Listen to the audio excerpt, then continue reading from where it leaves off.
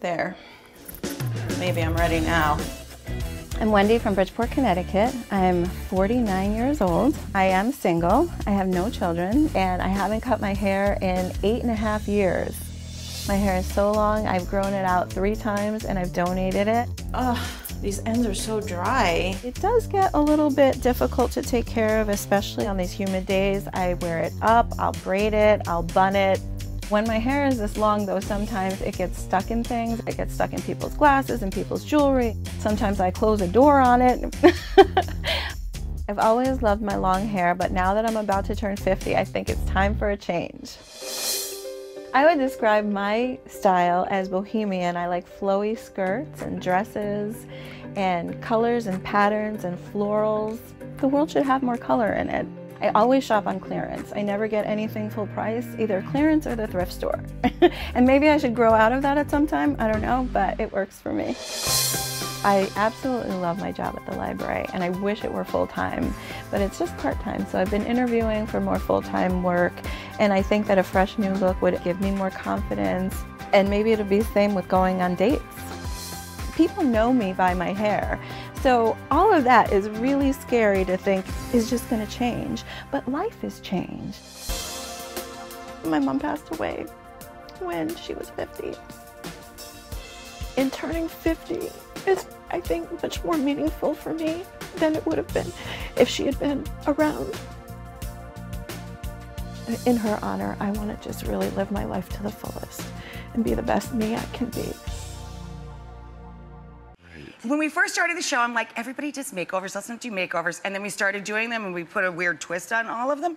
And I'm like, oh my God, I love these, they're so fun. Yeah, they were so fun. So we're gonna make the first cut? Absolutely. Here, so you can hold my hand. This way, Wendy. Are you freaked out by cutting off a lot of hair? Oh my gosh, I am. I've been known for my hair forever, so I am a little bit, but I'm really ready. You're ready. I'm ready now. I sense this. Hey, don't forget this part. Thanks, I didn't see that part. I'm like, don't leave her with that one little tail. And you know, I think that when you have hair this long and you're going to cut it all off, I think it's important to think about where you're going to donate it. I was going to say, you should cut off enough to donate it. If you're going to make a change, you might as well make a change in other people's lives, too. This will be the 4th time that I've donated my hair. It's the 4th time she's donated her hair. Bless her.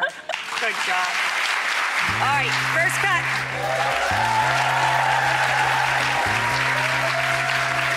Nice. Oh, he's leaving enough to work with. Okay. At your shoulders. Okay, great. It's not short. He's almost done. There we go. Wow. Oh my gosh, can I touch it? Yeah, sure. Of course you can. See, it's still at your shoulders. Already it looks amazing. Come on out, Wendy!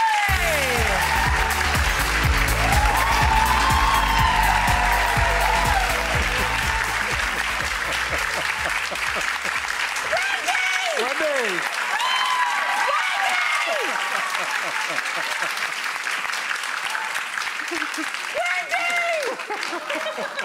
Wendy, turn around and look at your hair. It's amazing! Oh my God!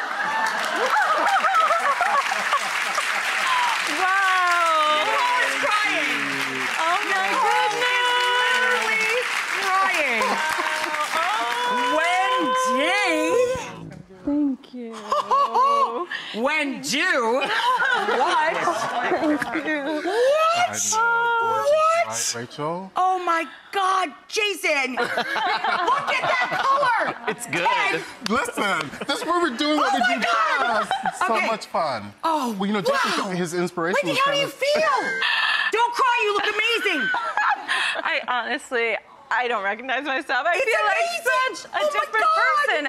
I feel so free and light and...